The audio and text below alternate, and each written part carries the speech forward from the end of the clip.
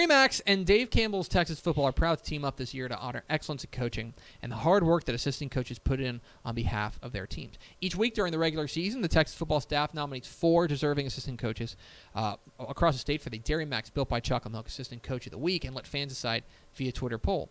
It all leads up to the Dairy Max Built by Chocolate Milk Assistant Coach of the Year decided at season's end. Well, we're at the end of the season. It's time to unveil the 2019 Dairy Max Built by Chocolate Milk Assistant Coach of the Year. We had 4 candidates up a Twitter poll with more than 2,000 votes in it to determine the 2019 Dairy Max Built by Chocolate Milk Assistant Coach of the Year. And we have a winner. Your 2019 Dairy Max Built by Chocolate Milk Assistant Coach of the Year? It's up.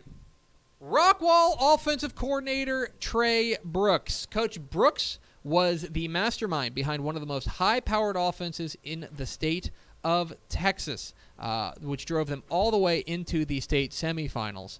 Coach Brooks was the guy who was pulling all the strings there for one of the most dangerous attacks in the state of Texas at any level. Of course, the notable name there is wide receiver Jackson Smith and Jigba, but the offense was far, far more than just Jackson. And so, your 2019 Dairy Max Built by Chocolate Milk Assistant Coach of the Year, Rockwall offensive coordinator Trey Brooks. Congratulations to him.